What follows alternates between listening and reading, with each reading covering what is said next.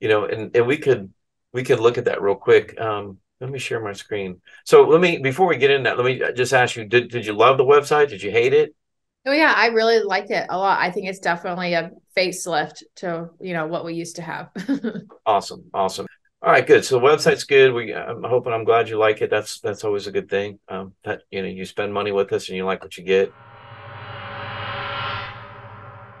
Our system does as well, because if you don't make it easy for a customer, Yeah. it's, what I mean. And we also have Zano. Zano's been my best guy at it. He gets a ton of reviews. And one of the tricks that he does is he incentivizes his guys to get reviews. So I have to dig a little deeper in the logistics, how he does it. I understand he gives them a little spiff, like $20 a review or something. I don't remember exact detail, but I'm like, hey, Yeah. that's great. I remember the month we launched, he had like 16 Google reviews that month.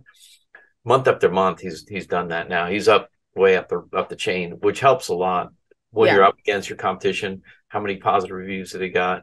Also Yeah. helps with SEO.